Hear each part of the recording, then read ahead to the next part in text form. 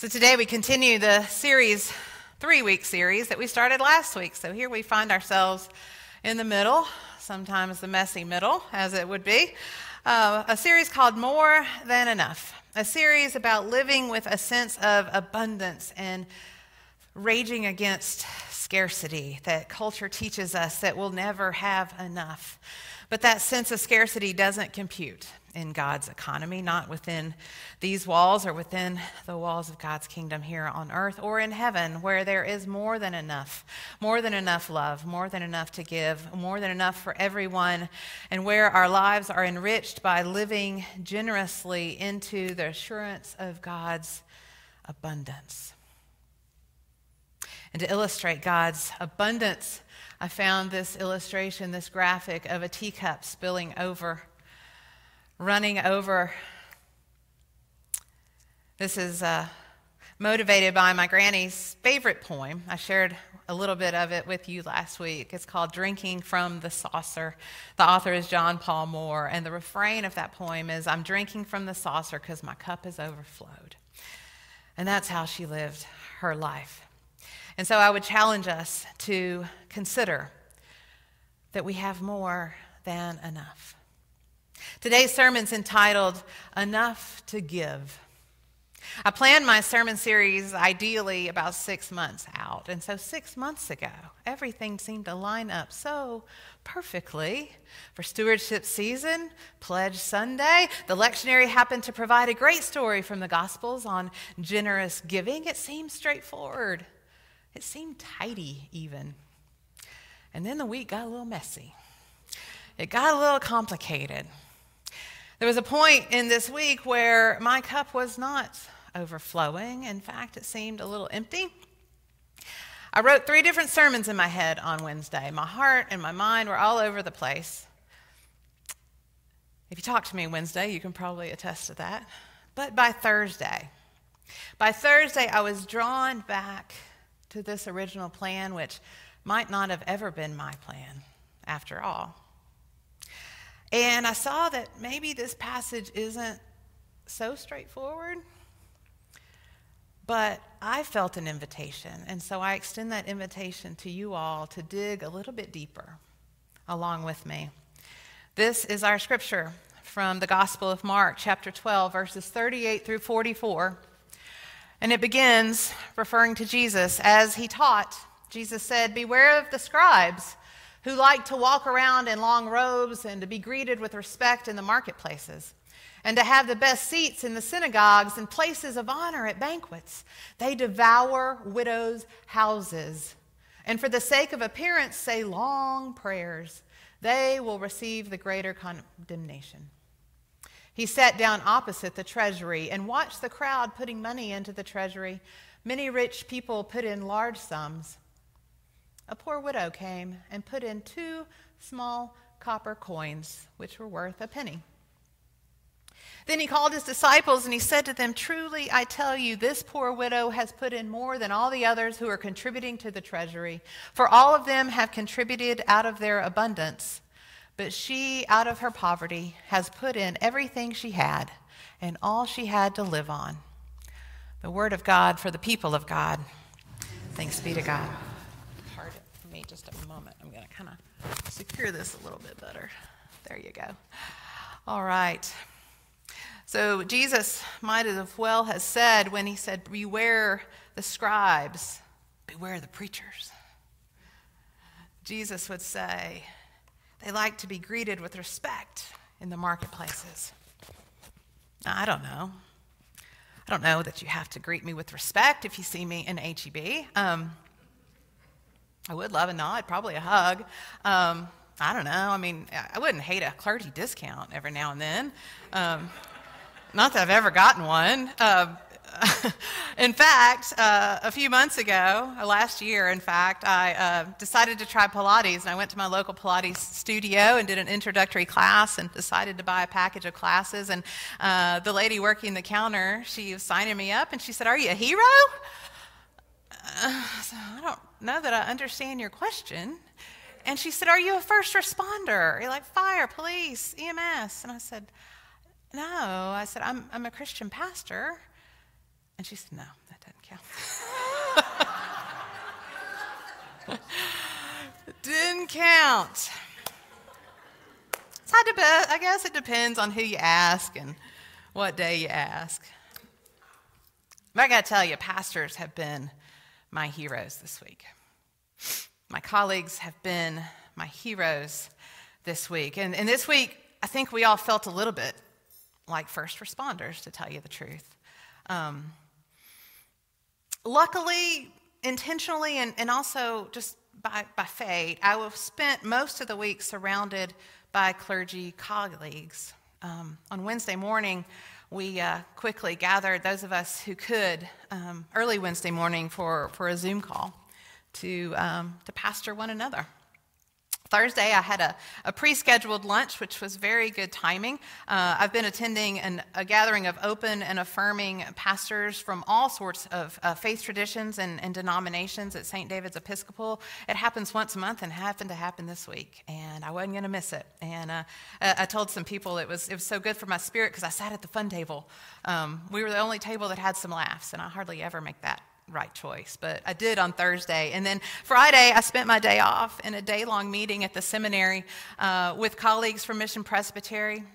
We gathered around a table for the Committee on Preparation for Ministry, and we got to interview two wonderful candidates for the ministry process of ordination. And we got to have lunch together and break bread. And pastors have been my heroes this week. They've probably saved me. Both those that I know in person and those that I know only through their public platforms. They've boosted my spirit and renewed me in a sense of holy resilience and resolve. And that's why I stand before you this morning. I went from dreading this moment. I was joking with the choir earlier. I'd offered several different people that I met on Wednesday and beyond the chance to preach. Nobody took me up on it. And I'm glad because I stand here before you this morning honored to be in this pulpit, honored that you have graced us with your presence here in worship. And I might indeed have one of those best seats that Jesus was speaking of. I'll claim that. I came across this story. Charles L. Campbell writes about the act of preaching as a critical practice of nonviolent resistance, one that not only links the biblical text to today's moral and ethical challenges, but shapes the life and practices of churches like ours, communities of faith like faith. Campbell tells the story of André Trocmé, and I have no idea if I pronounced that French name correctly, but he was the pastor of a Reformed congregation in a small village in southern France that effectively sheltered over 5,000 Jews during World War II. And as Campbell tells it, on the Sunday after France surrendered to Nazi Germany, Trocmé stepped into the church's pulpit to proclaim, "The responsibility of Christians is to resist the violence that will be brought to bear on their consciences through the weapons of the Spirit." And so Trocmé took this best seat that he had of authoritative interpretation to which he had been called. And he preached. He preached week after week of Jesus' nonviolent resistance against oppressive political powers and his care for the most vulnerable, keeping this vision alive during a politically treacherous time in our history. And so this Sunday, November 10th, 2024, I don't presume the state of your spirit, the state of your soul, how you cast your vote, but I know that millions of us are reeling a little bit in the wake of the message that America's electorate has sent. And so I have the unique opportunity to join my voice with the voices of brave pastors who've come before me, brave pastors who are all across this city and this nation doing the same thing that I'm doing, with the confidence that Christ prioritizes the needs of society's most vulnerable. We have evidence of that in today's gospel reading. And with the confidence that God supports systems of political and economic justice. And so from this best seat in the house here, I guess, questionable, I want to remind us that the Church of Jesus Christ, change begins with us in how we treat each other, how we work together to solve complex problems. More specifically, how we treat the metaphorical widow and the stranger and the orphan, and even those that aren't metaphorical, those among us who are the most vulnerable. In the Gospels, we see Jesus teaching his small band of 12 disciples. And by doing so, he started this groundswell of love and care for all of God's people. And so may we use our platforms to start a groundswell of love and care for all of God's people. On Election Day, I opened the doors of the sanctuary and spent a good part of my workday here. A few of you, very few of you, joined me. But I know you were with me in spirit. And because I had some time on my hands, I decided to do some Facebook and Instagram lives. And I don't pretend to be good at it. I told somebody I'm exactly the age to know it's important to do it and a little too old to know how to do it well. But I did it. I did Instagram Live, I did Facebook Live, and I shared both of those. I recorded them on the Faith Presbyterian Church platform, but I shared them to my personal accounts as well. And I intended for those not to be political, but pastoral. And I think I hit the mark because of those 4 videos, we had 4 different distinct themes. I started with hope. I always start with hope. I usually try to land with hope too. But on Election Day, I started with hope. And then we went to stress and anxiety, and then fear, and then uncertainty. Because at that point, we all had a bit of uncertainty. And I counted it up. I looked at the social media insights, and I'll tell you that those 4 meager 2-minute videos were viewed over 4,000 times on Facebook and Instagram combined, which kind of blew me away. From a church who probably has 30 people here right now. But that was a groundswell of love and care that we were able to put out into the world. And I don't pretend to know all 4,000 of those people. I'm sure I don't know them. But I do know the people who liked and commented and shared, and I will promise you, those were bipartisan likes and comments and shares. And it was my intention to be as pastoral as possible, because I think it's when we come together on what we have in common, when we're vulnerable and open, that's when we're most teachable. That's when we have the greatest opportunity to use our influence for good. And in our gospel reading today, that's just what Jesus does. He looks at the activity of these scribes and this poor widow, and in 2 remarkable, teachable moments, he helps his disciples see the difference between good and bad, between right and wrong. And this comes in the Gospels after Jesus had already flipped over the tables and cleansed the temple. And it was before he was arrested and tried and crucified. And so here in the middle, in this messy middle part of the Jesus story, he was there in these temple courtyards, teaching his disciples and probably anybody else who would listen. And there would have been a constant flurry of activity, people coming and going, praying and giving. And so somewhere in all of that chaos, Jesus is walking with his disciples, and when he sees a scribe swaggering by with his nose in the air, he says, "Beware the scribes. Beware the scribes." This would have knocked the disciples for a loop, because they had known about the scribes all their life. They were the preachers and the teachers of the time, the religious elite, and they had seen them in the temple in Jerusalem and even in their own hometowns, and they had been taught all their lives to treat them with deference. They were the religious professionals, today's seminary professors or esteemed clergy. And so if you had asked the disciples if scribes were good or bad, they would have said, good, of course. That's what they had learned from their tradition. But with one swift kick, Jesus knocks those ideas out from under them and says, beware the scribes, same as if he would say, beware the dog. He said it because he could see them through the eyes of God. He could see that all their pompous religious activity was just pretense, that there wasn't a sincere religious bone in their bodies.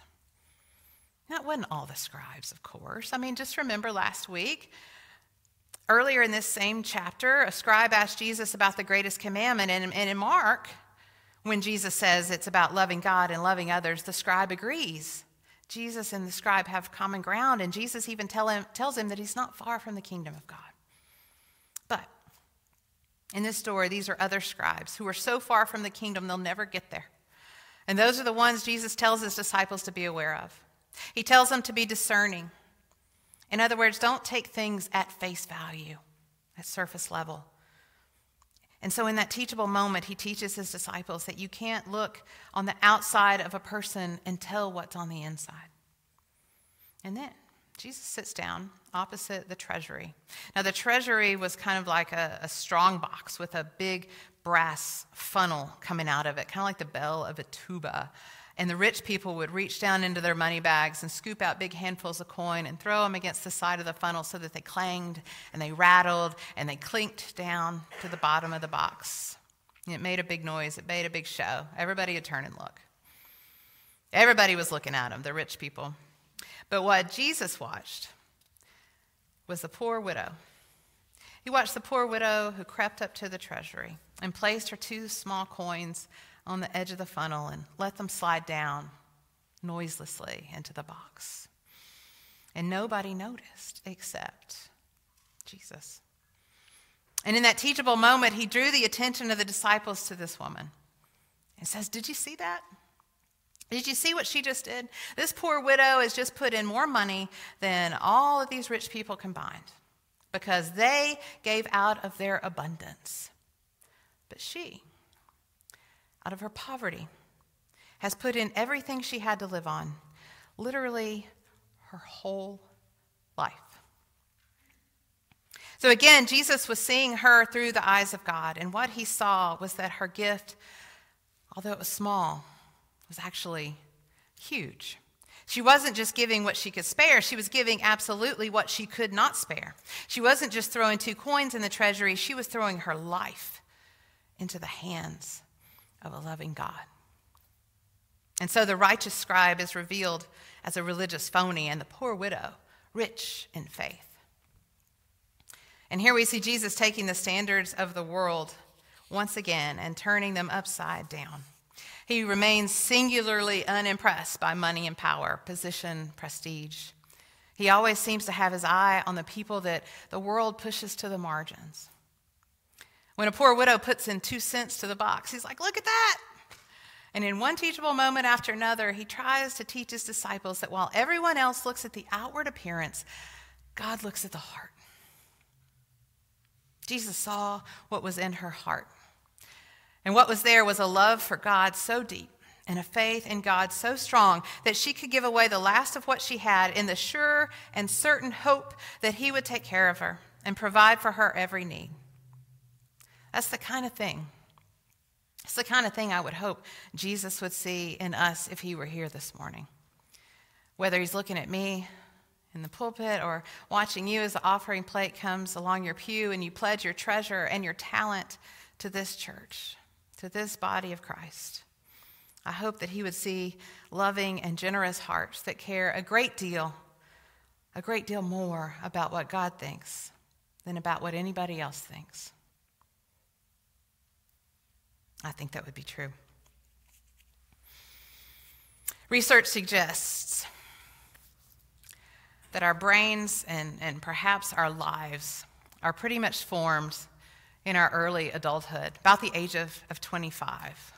Research suggests that by the age of 25, we're, for the most part, who we're going to be. I can't accept that. I can't accept the idea that we get to an age where we're no longer capable of transformation, of our hearts being transformed. In fact, I know better, because if you'd told my 25-year-old self that my almost 50-year-old self would be standing here, I'd not only be a pastor, I'd be a Presbyterian pastor. And not only would I be a Presbyterian pastor, but I would serve one of the most historically, socially, and theologically progressive churches in all of Austin, Texas. I'd have had some big questions. There just doesn't exist a direct line from then to now. And I love Anne Lamott for saying that she doesn't understand all the mysteries of grace, but she knows this, that grace doesn't leave us where it finds us. I agree. Grace doesn't leave us where it finds us. As followers of Christ, as Christians, we're not born, we're made. We're forged by the people and the experiences that God puts into our lives.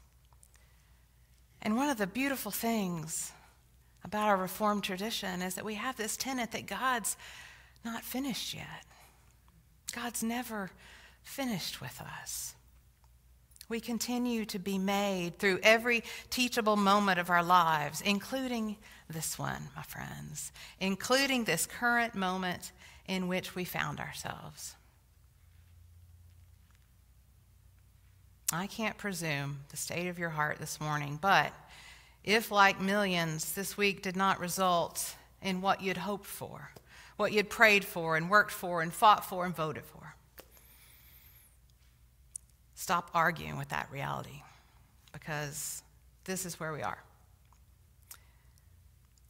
Perhaps you would say, but we wanted to move forward and we don't want to go back. And I would say, we are not going back. We still value what we value. We still love who and what we love. And so hear this invitation to move forward with me in faith, with holy resilience, and with love. If you reached out to me this week for pastoral care, I've encouraged you to take time to feel whatever you're feeling, to take time of reflection, to take a time of lament, if that's what you needed. But this morning, I would challenge you that reflection alone is not enough. Reflection leads to action, and our action is grounded in hope. Brene Brown, who's not a pastor, but a hero of mine, shared just yesterday, the research shows that hope is a powerful antidote to despair. What's interesting, however, is that hope is not an emotion. Hope is cognitive behavioral process. It's about having a goal, a pathway to achieve that goal, and a sense of agency or a sense of, I can do this, end quote. I also quoted another hero of mine in the faith, Kate Bowler, in one of my videos from Tuesday, but I will bring it back to you here because I think it's an important takeaway. She says, hope is like an anchor dropped in the future that's gently pulling us forward. If we only do the next right thing. Doing the smallest next right thing is hard, but hey, it's all we got. The Christian church is at a crossroads at this point in our history. In fact, I think we've been sitting here for a while. But I don't believe that the church's days are numbered. I believe that the days are numbered for religious regimes that exist for their own well-being, the kind that Jesus describes in the gospel passage. But this is not Faith Presbyterian Church. Now more than ever, the world needs us. The world needs community of faith, just like ours, just like the one that you've built. Now more than ever, the world needs communities of faith that live into what our PCUSA Book of Order says is the church that's called to be a sign in and for the world of the new reality which God has made available to people in Jesus Christ.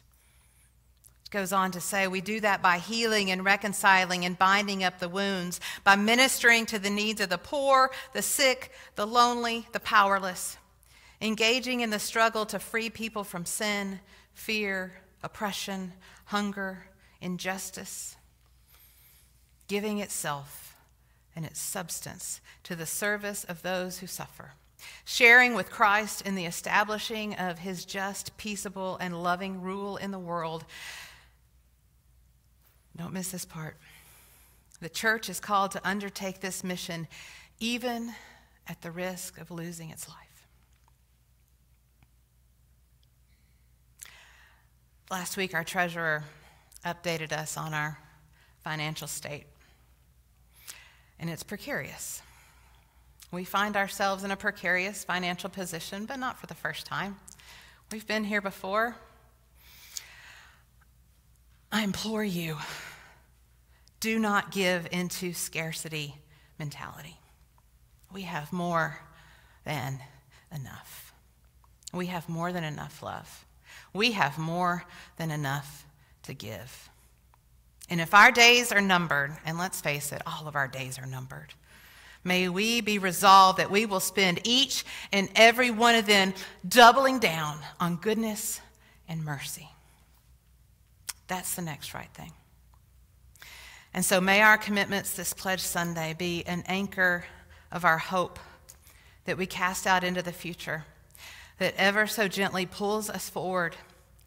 And may our future fully reflect the love of Christ that changes the world around us, even at the risk of losing our own life. Jesus calls his disciples in this passage, and he calls to us, Christ Church. Jesus calls us to himself and points out this poor widow and her manner of giving to reinforce the call of Christ to the church to give the whole of its life. Here in Mark's gospel, this is the last scene in Jesus' public ministry. This widow offers just a final glimpse into what Jesus is all about. He's on the way to giving the whole of his life for all of humanity, for the whole world. And that brings us to Christ's table. Thanks be to God that this is Holy Communion Sunday. Because today God calls us to the table to find a new way, a new grace, a new hope, a new faith, a new life. God calls and we come. We come to the table to receive blessing and freedom and mercy and love. And God calls and we praise. And we're going long because we can and because we need to. But I call you to join me in an act of praise today as I share the beautiful words of Jan Richardson, which reminds us all of how wide God's table actually is, how wide it always has been, and how wide it always will be. She writes, "The table will be wide, and the welcome will be wide, and the arms will be open to gather us in, and our hearts will open wide to receive. And we will come as children who trust there is enough, and we will come unhindered and free, and in our aching will be met with bread, and our sorrow will be met with wine. And we will open our hands to the feast without shame, and we will turn toward each other without fear, and we will give up our appetite for despair, and we will taste and know of delight. And we will become bread for a hungering world, and we will become drink for those who thirst, and the blessed will see and will become blessing, and everywhere will be the feast."